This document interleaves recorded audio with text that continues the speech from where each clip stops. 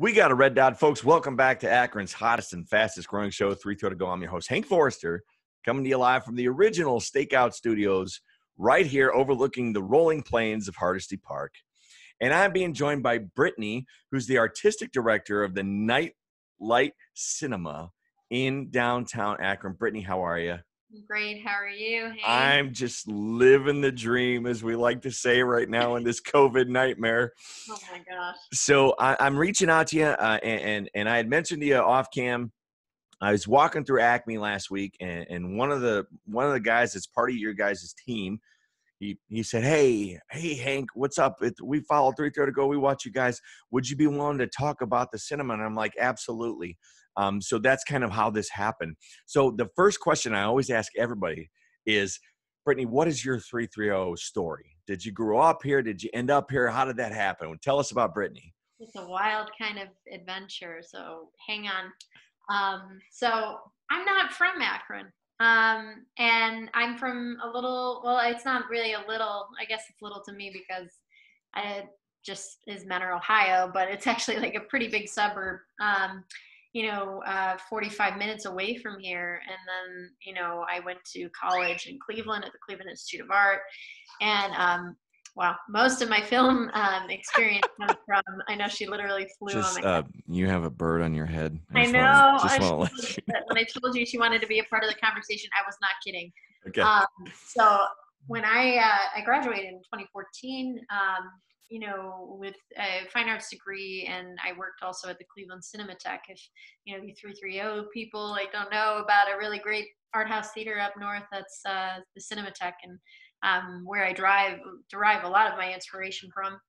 And then when I got exposed to Akron, actually more or less through the past executive director of the NightLight Cinema, Curtis Hare, and I also taught at Cuyahoga Community College with one of the main founders of the Nightlight. So we developed a friendship, and over the years, as I was kind of figuring out what I wanted to do and whatnot, my friend at Tri-C was like, hey, you should apply for the executive director of the Nightlight. But at that time, I had worked as a show leader for a little bit. Because Curtis Hare was like, I need more people that are interested in film, and I would love for you to work here. And I'm like, wow, to work for two amazing art houses, hell yeah, count me in. I didn't even think about the hour drive, and I was just getting kind of introduced to Akron through some people in my life at the time, and because we didn't move around much in Cleveland. I thought I established myself pretty well there, but it was time to branch out. And Akron's a complete different city, and just the people I love down here a little bit more. They're a lot more wholesome, I think, not just to say up to Cleveland, but that's just how these years have been kind of proving in my friendships and relationships here. And I became artistic director in summer of 2018 now. So it'll be, I sometimes get confused because when I started as a show leader, it was a few years back. So I've been part of the Nightlight technically for 4 years.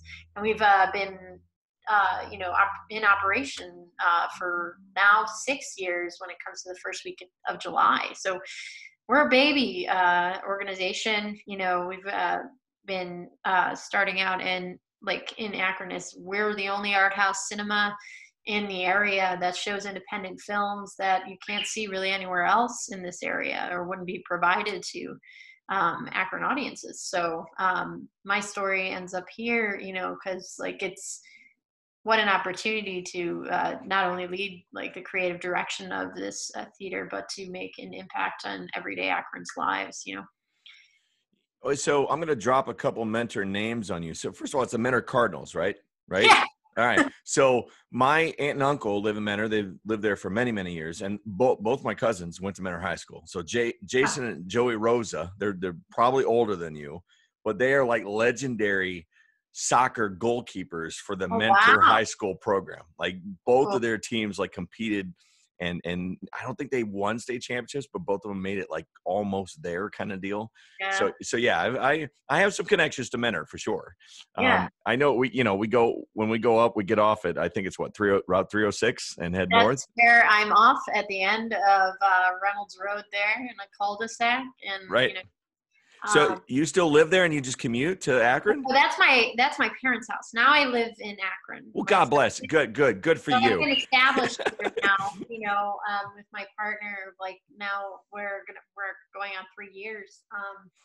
And we just live here with our 2 cats and a bird. And nice. So before we go on and talk about the cinema, let's talk about the bird because she's now a part of the show. So who's the bird here? So her name's BeBe. It's actually after a Swedish actress from Ingmar Bergman's films, BeBe Anderson, and okay.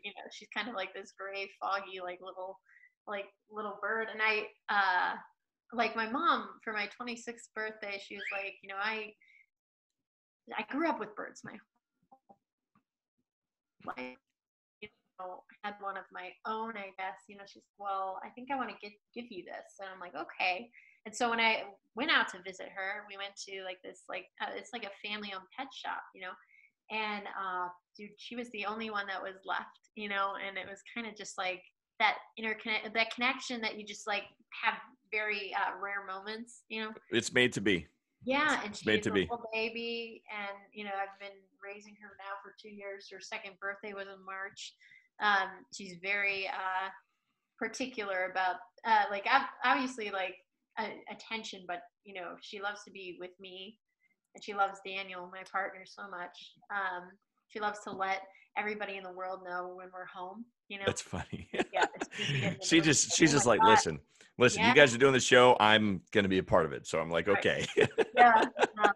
But it's been amazing to kind of cultivate. I love my pets very much, but BeBe is very intelligent. She's really, really she loves to sit in the bottom of the shower, and raise her head like it's like heaven, coming pouring down on her. And I mean, she loves she's very temperamental with her food, and you just watch how she interacts with the world. But I love cockatiels. I think they're really intelligent birds. That's fantastic. Yeah. All right. So the NightLight is for folks that aren't familiar, the NightLight is in that little plaza area where Blue and Crave and Uncorked Wine Bar are. Isn't Musica right there too? Yeah. Right. Musica is right behind us there. Okay. And yeah, we do a lot of Musica is always promoting our films and stuff. And I love Jen Kidd, who runs the place. So yeah, and we know Jen, and it's at Market Street, High Street area. So for those of you that aren't familiar, directly across the street from Akron and Brewing. One of the interesting things, so we also 330 to Go also has an affiliate page. It's called Rubber City Reviews, and that's our movie review team. Okay, that incorporates. We got Jesse Unk. We got Evan Pohl, who runs Preview Review, which is a movie review page. We've got Nick Mancuso, who runs Does It Suck? That's our main 330 review page. And then the Film Freak, which is Chris Kessinger. Okay, so we've got, I love Chris. Yeah, so and he's the Film Freak, right? So we've got a group that we work with Rubber City Reviews, and I know that they all have talked to me about the NightLight before because they can go and they can see those movies that you can't see in other parts of the 330. Okay, so to that end, what have you guys been doing? All right, so everything happened, middle of March. It was like March 17th, 15th, 17th, whatever. Everything went in lockdown. Okay. 16th, right before my dad's birthday, I'll remember. And you guys immediately went into, you had to evolve and adapt. So what was the thing? What did you do to make that change in terms of streaming and with your online audience? And how does that work? How did that all work? So it's wild because as things were progressing really quickly, to the board of directors, I was like we were all feeling like, oh, this is happening. It was actually before Governor DeWine put the closing mandatory stuff date right before, we all got on a phone call and we were like, let's send the show leaders home. Like now we're stopping our shows midday. And little did I know, like, I'm like thinking, oh, is this going to be like for a few weeks? And it's not, because we've never experienced a pandemic in our lifetimes. But, you know, there's still people around who experienced, you know, the 1920s one, or I think 1912. I forget the exact year, but where it was an extreme pandemic and millions of people died, you know. But this whole scenario, we didn't anticipate just how long we would be closed. So I mean that first week with everything, like we're just like, okay, let's just plan this out for see how it happens in like, you know, 2 weeks, you know. But then you know, we're part of the Art House Convergence, and what that is basically a nationwide group of art house cinemas that are dedicated to advancing like cinema and community like we are, but that's our mission separately. But they are dedicated to, you know, showing these films to their community and making their places like, you know, a better place to live, like they're living. So I'm trying to like roll back. As they were getting out like all this information, because they were it's like was a slow closure for everybody. There was an initiative started by Kino Lorber, and they've done restorations for films, and you know also have like a really great standing with us as a distributor of independent films.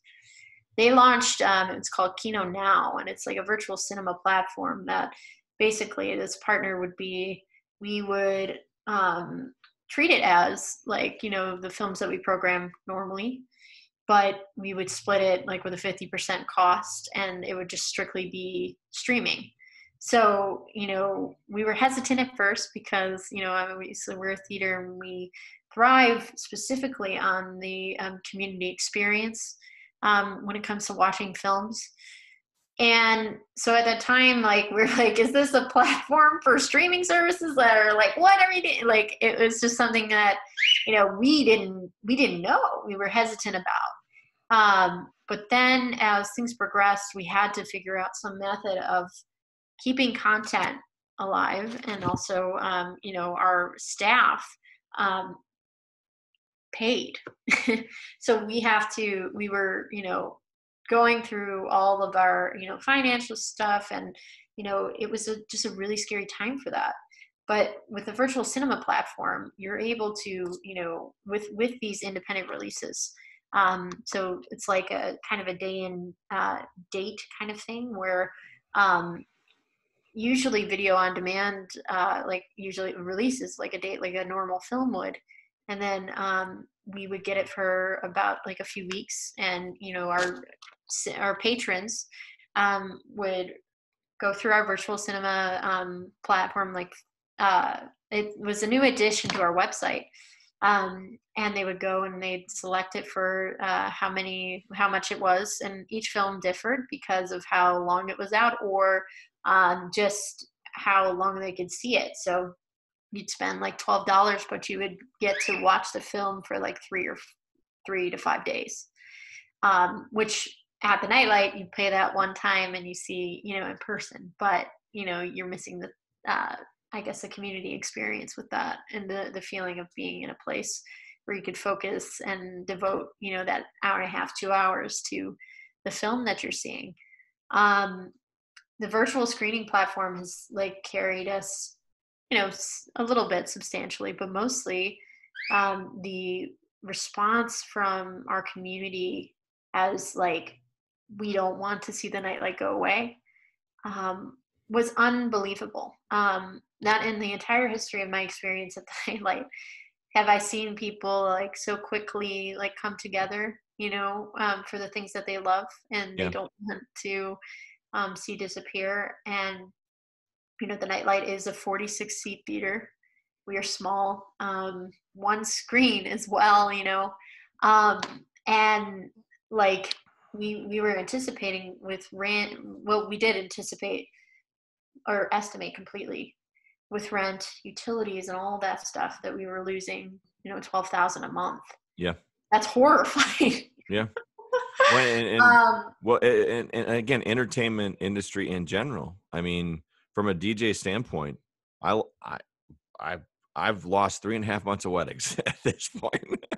Right. So Dude. did you guys at least get an opportunity to do some of the help as far as the PPP and the Yeah, so that's what now, like we got that like kind of like on the second run through. okay. The initial run we did not, because I guess like it ran out of money, right? Right. And then we were able to make like our through just March and April alone, our individual patrons supported us through that, Okay. and throughout May too. But when we got the payroll protection program, it kind of gave us a little bit of breathing room and relief, especially for our staff that we've paid throughout these months. We did not furlough anybody. And it's just wild that, we've had that kind of response. And, All right. especially when people are trying to, save their pockets and stuff and Yeah. just, but they know the need. All right. Well, let's take a brief virtual tour. I'm going to share the screen with you, and you just kind of talk me through what we're looking at. Okay. So it's all pictures. Oh, sure. Yeah. All right. So here we go. I'll bring this up. All right. Can you see that? Sure. All right. So there's the outside. Yeah. All right. It kind of we are a partner with the Rialto Theater in Kenmore. So the front. Oh, cool. Tell Yeah. them hi. Yeah. So the front kind of reminds me a little bit of the Rialto. We were just there on Friday. So let's take a look here. We'll go to the next screen. Okay. There's the front. Yep. And so what do we got here? So that's our bar. If anybody doesn't know that we have a small concessions bar, mostly that like when we operate full year, our concessions revenue is like 50 to 60% of the overall contributions. So now that that's not in existence, that's where we're really struggling here. Okay. That's when it comes to reopening. We don't know what that's going to look like because, with people with masks and taking them down and off their face and stuff like that, it's just it's not looking very safe. So we don't know yet, but we're gonna get that out like later to just kind of figure out what's the safest protocol we can be taking. And forgive my ignorance.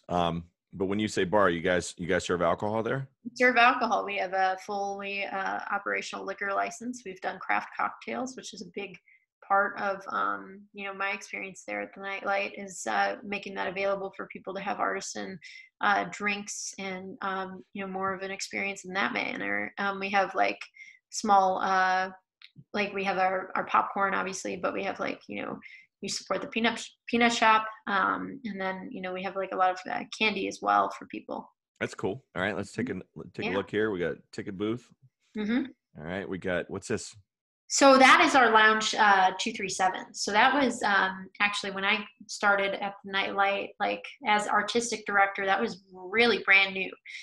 So it's a fully functional like backspace that people can rent out and have their own private screening experience. We host a lot of like Q&As and stuff in it. That's totally cool. Yeah, that is totally cool. Screen and like a fully functional like projector, all that stuff. It's a really like nice place to have like intimate conversations. Nice. That's very what we're cool. Missing, here's the night view of the front. Yep. Okay. And that's the hallway. So you'll see like all of our these poster frames here. They were designed by Dominic Falcone of I'm trying to think of I'm trying to think of his I will share that. Okay. I can't think of his name right now. I think of his name, but I can't think of his Crunchworks, excuse me. Okay. And it's been a while since I've talked to him. And he's the one that designed these beautiful Art Deco kind of Nightlight, which is our logo based. Right. They're lit in the hallway for people to see. All right, what do we got here? So that's the screen I was telling you about in Lounge 237. It's really, really nice. It's a dreamy little space. That's the theater. With our those are our old seats. But we've recently gotten from a Kickstarter campaign, I think when we finished in either 2017, we got them all replaced. All right, so this is the perfect picture to talk about the next step. Sure. So here we are. You just got the order in your hand now. It says you can now open on X, right? Right. So now what are you going to do? What do we do next? So How's this work? that's a great question. So a few weeks ago, I did the same. I asked myself the same thing, and I walked in, and my partner and I, Daniel, he's really good at like drawing out like things that mapping things out. Like he designs things on his own for his own artistic purposes, but he and I were measuring out like where the seats we're looking at, because it's not just individuals we're looking at. And we know people are going to come with one or two others. So what I'm thinking of is sectioning like in groups of two throughout the theater. Okay. But we're looking at like 6 feet apart still, but the space itself, we're looking at the ventilation of the space. Like, how is that going to be, affecting people? Because, with COVID, it's mostly it is a respiratory virus. So it's carried in air in close quarters. So our space doesn't help that. So we have to try and determine like, if that air is being flowed out, like how are we going to space people out? But I'm looking at like 2 people like every row, but like they're kind of like a zigzag formation, like to the far right. But we'll see. That's just the idea. Okay. But we don't know yet. We're looking at a capacity, mid like of I don't know, 25, something like that. Yeah, 20% of what we're looking at that. And again, the more we're learning more about this virus every day, and the rules and the goalposts keep changing in terms of where they're at. So, hopefully, as we learn more and we get contact tracing into place and all these other things and testing, it will alleviate that requirement for you to have to be so strict in terms of where you put people, right? So, all right, so let's take a look. We got another slide here. This is the different hallway. No, it's the same hallway. It's just the other end. Okay. So like we have obviously these pews and stuff. Everything has to be completely wiped down. I have to reconsider like what the furniture, setup would be. That's something that, the board of trustees, all of this information is just ideas, nothing concrete. Because we haven't revealed like a lot of the reopening steps to the public yet, because like we don't have anything concrete. Yeah. That's something we really need to take time. That even though people say, or like DeWine's like, yeah, you can reopen. Right. I know. They're like YOLO, but then they give you like 35,000 rules. Right. Exactly. We have to make sure that those rules are, but also like that our staff feel safe to come to work. Sure. So that is our like really top priority. And also, I love that picture. But also our patrons are our top priority of their safety. If they're not coming out, then why? There's a good shot of the bar right there. That's great. That's pretty cool. I love our little bar. That's pretty cool. Mm-hmm. All right. There's the reverse, the front. Yep. Okay. What's all this good stuff? So all of that was so we've changed a lot, because obviously we don't have candy necklaces anymore. But these are designed by Corey Sheldon and his partner Melissa Olson. She's really great at chalk art, and I think she drew some of these as far as I know. But they're usually, that's our menu, like what we have. Wait. Why would candy necklaces ever be discontinued? I know. I don't know where they got them. Those are right up there with nerd ropes. Come on. I actually think that would be sweet to bring back. All right. So then we got popcorn. A couple of bartenders here. Those are past staff. Okay. All right. And then the bar again. All right, Everybody loves the bar. I'm gonna hit the stop share. All right, so yeah, I mean, God bless you guys. Thanks. Good luck trying to figure all this out. Well, we're in positive spirits, but with everything going on, we've shifted our focus towards, this racial injustice and all that stuff right now. That's so crucial and part of the conversation as to what we're doing in our day-to-day lives. And even when it comes to the nightlight, and we are so, we pride ourselves on, the inclusivity of, what we do in our programming in cinema, but we could always be better and open up more conversations. So this weekend, or yesterday, we started this, it's our partnership with the Knight Foundation, who's one of our founding contributors as to why the NightLight exists. They have partnered with the O Cinema, which is another art house cinema like the NightLight, but they're in Miami, Florida. And they partnered with Magnolia Pictures to show 3 important documentaries that everybody who needs to, continue broadening the conversations that we need to be having in our day-to-day lives about racial inequality. They've taken over the screening fees for everybody, and it's free. So if anybody wants to come to nightlightcinema.com and hear more about that, that's really awesome. That's a way that we can still contribute, even though when we don't have a physical space, we're still creating a virtual space for people to talk about this, the level of importance. Yeah, that's good. And you broke up just a little bit. As a network, as 330 to Go, we've been out with boots on the ground, right? We've been across Akron and the 330 area for the last 2 weeks, covering all the protests and covering all of this that's going on. And every single day, I got 4 kids, and we've been open about that. The whole network knows about my kids. One's a senior graduating from Firestone. She graduated a couple weeks ago. Oh, yeah. She might know our friend Maya Miller. I'm sure she does. Yeah, because and again, I'm going to hook my daughter up with you guys, hopefully soon down the road. She's in technical theater.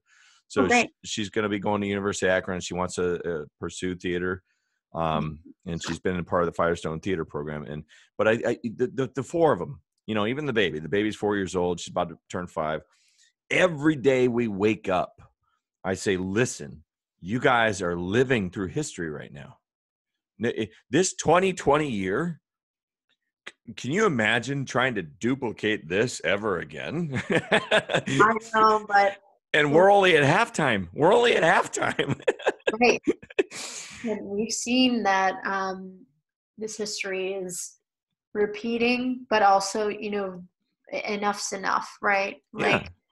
These conversations are being, and it's all of it. It's the racial equality component, but then it's coming off of the heels of this global pandemic. And just the bingo squares for 2020 and the Jumanji game board, right? And it's like, I've tried to explain to them as a parent, right, this doesn't happen every year. No. So yeah, but listen, I really, really appreciate you coming on with me, and we're going to do everything that we can. Our whole platform exists to support local businesses and to support local ventures and to help people get their message out and to just find a way to be a part of that Akron and Canton community, right? Sure. So thank you so much for coming on. Yeah, no, it was my pleasure, and I really appreciate all your questions. And if anybody out there needs more information about just a place where these conversations can happen, just head to nightlightcinema.com. Follow us on social media. We'll do our best to be a part of that with you. That you have a safe place. So that's my job at the NightLight, is to ensure that for people, and I really love that. So it's cool. Thank you for the conversation. Brittany, thank you. I appreciate it. Yeah. I'll sign off now. I'll do my old sign off thing, and then I'll hit the stop record button. All right. Sounds good. Folks, thank you so much for tuning in to 330 to Go. We appreciate you being a part of our audience. The last few months have just been incredible. We've grown so much, and we want to continue to be a part of that Akron Canton community and do whatever we can to be a resource to help people out. All right. As far as our upcoming programming coming up in the next week, we have nothing scheduled on the docket, but you know how that goes. You guys just throw up the bat signal, and we'll be anywhere and everywhere in the 330 to cover whatever's going on. Hey, until then, I don't know where I'm going, but there ain't no sense in being late. Everybody out there, Say goodnight, Shirley.